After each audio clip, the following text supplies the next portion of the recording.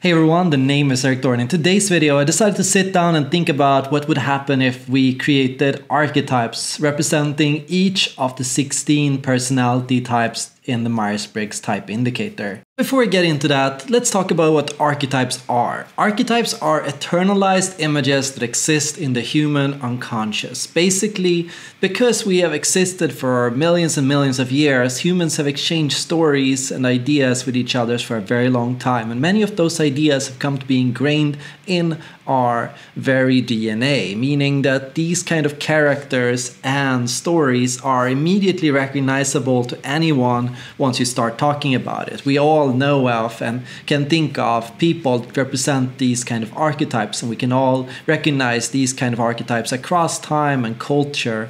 These people have always been around.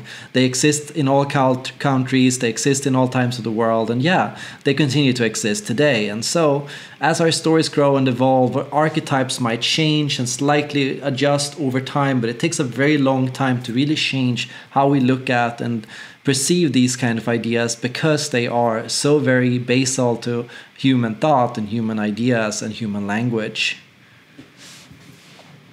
What I want to do today is I want to understand how the 16 personalities, the different personality types, can relate to and connect to these archetypes.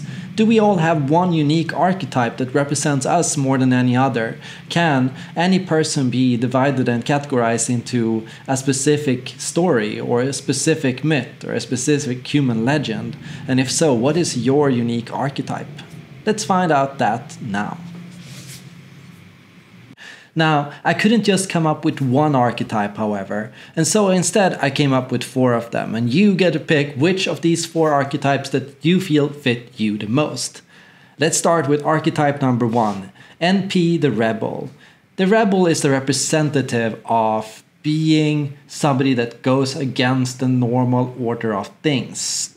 The Rebel represents freedom, innovation, and non-conformity, going your own way, going for what you want and what you think is right, and challenging conventions. And so it's a perfect representation of any intuitive and perceiving personality type. Feeling perceivers can be represented by the Bard. The Bard representing self-expression, empathy, inspiration, and the ability to put words and music and art to represent who you are and to express yourself and your innermost feelings through nuanced forms of culture. And this, to me, is the perfect example of any feeling and perceiving type. Introverted intuitives might find themselves relating to the sage representing the insight and wisdom and reflection of introversion and intuition. The healer represents compassion, understanding, and harmony.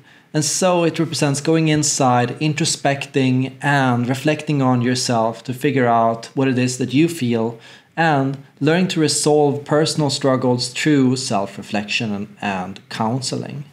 This represents any introverted and feeling type. Extroverted intuition could be described as the inventor, the person that comes up with the new ideas, the ingenious, the curious, and the progressive-oriented, extroverted and intuitive types. Feeler and judging types can be represented by the Knights. They represent honor and integrity and ethics, doing the right thing even if it's difficult for you, setting aside your personal desires for what's best for the group and the culture and tribe. It's typical for feeling and judging types. Intuition and judging can be described as the magician, and so representing vision, originality, and the ability to predict the future. Intuitive and judging types are able to plot and plan ahead and to do unconventional, unheard of things by studying, by thinking, and by coming up with original ways to solve problems. The extroverted and feeling types can be represented by the every person, able to hold many faces in the society, to change roles, to shapeshift, to connect with anyone, to be relatable, to communicate with others, to connect with others, and to be authentic. The sensing and judging types can be represented by the protectors, the people that hold up the laws of society. They represent stability, reliability, and structure, the opposite of the rebels. The introverted and sensing types can be called the builders. The builders are those that represent craftsmanship, mastery, and precision, the ability to create your own things and to do so predictably over time, to master how something works and to be able to follow that process to create amazing things. The sensing and perceiving types can be said to represent the art of being a fighter, somebody that fights for something, somebody that's resilient, tough, strength, endurance. Those are feats of sensing and perceiving types. Extroverted and sensing types can be called explorers or adventurers. They represent adventure, experience, and enjoyment of life as it is in the here and now.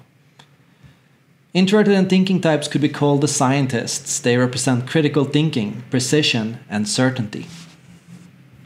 Extroverted and thinking types could be described as the pirates, representing ambition, resourcefulness, and boldness.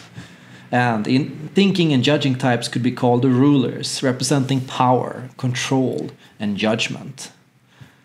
Finally, thinking and perceiving types could be called the traders, representing being competitive, persuasive, and versatile, being able to see pros and cons, being able to make the best deal, being able to be achievement-oriented, and cunning when dealing with people. So, those are the 16 personalities as archetypes. Which archetype did you identify with the most? Now, you might be wondering why I chose the archetypes that I did. For example, why would intuition and perceiving produce somebody that was rebellious? Well, first and foremost, when intuition is rebellious and perceiving in its temperament, it's flexible. It goes against what's happening around it. It reacts to its surroundings and it adapts. And it thinks of an interactive response or a way to move in relation to what's happening around it. And because intuition is unconventional and original in its nature, what is going to be produced, the response that's going to come up, is going to be more original and rebellious. For example, on the other hand, if you take, for example, the feeling and judging type, judging in its nature tends to be about order and goals and about discipline and focus towards something. And because feeling in this time is judging in its nature, the person that is feeling and judging is going to most likely seek to be emotionally restrained and composed. They're going to control how they relate to and deal with their emotions to try to deal with their emotions in a productive and fruitful manner. They will talk about emotional stoicism, self-control, and using your emotions and values to make the world a better place. So focusing on thinking of how to use their feelings for a positive cause. Or, on that matter, why would extroverted feeling produce in every person? Well, if you look at it, extroversion in its nature is something that is about interacting with the environment in an assertive, dominating, and initiative-rich way. And so taking initiative to interact with people, emotions, and what's happening around them. They'll seek to relate to and connect with you. How are you doing? How are you doing? Nice to meet you. What's your name? Trying to get to know other people that every person will take on the face of any individual. And that's, of course, a superpower.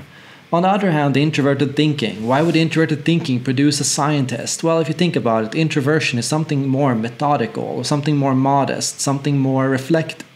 And it's also something that has more to do with self-restraint, self-control. And in many ways, it's about being somebody that thinks critically about the world. Somebody that prioritizes, thinks what's efficient, what's smart, what's the best course of action here. It asks questions. It wonders, why does this work this way? And how could it work better? Right? And it's big picture oriented. It zooms out. Instead of just thinking of what's happening right now, it thinks, why does it happen? And does this happen on a larger scale of the world? And how can I use that? And yeah, that allows you to gain a rich understanding of the world. So yeah, that was my thought process for the archetypes. I hope that made things a bit more clear to you.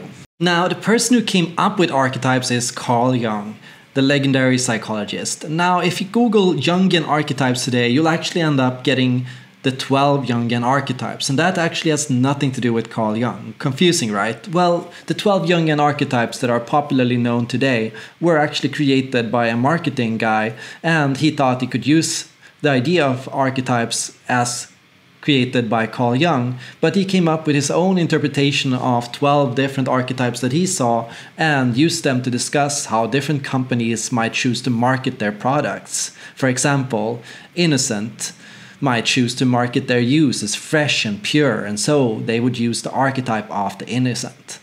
The way I use archetypes is more broad. I think archetypes are something you can encounter in your dreams and in your stories and in movies and in all kinds of different theories.